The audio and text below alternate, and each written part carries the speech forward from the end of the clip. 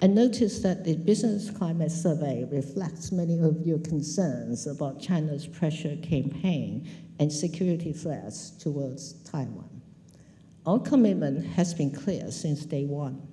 We will continue to be pragmatic while maintaining the status quo and being a responsible stakeholder.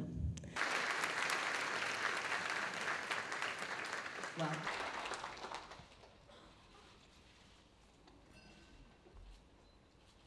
let me emphasize that the United States will continue to support the positive trajectory of US-Taiwan economic relations.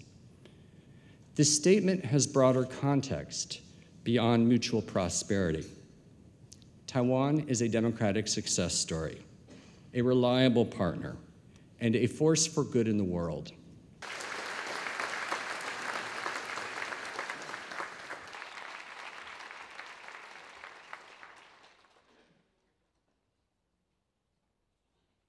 We are committed by the TRA to provide defense articles and services to enable Taiwan to maintain a sufficient self-defense capability.